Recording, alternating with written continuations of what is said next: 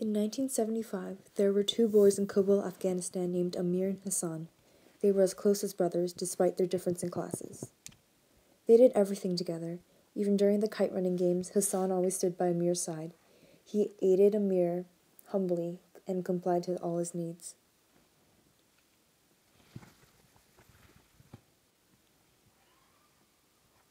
On that day, after the kite cutting games were over, Amir witnessed the neighborhood boys do the unspeakable to Hassan.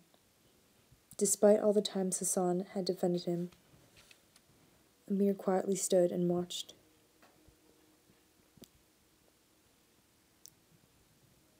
Then he ran away.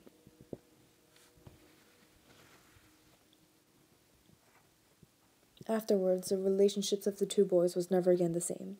The guilt consumed Amir alive. In the end, the boys never had the chance to reconcile. They parted their ways.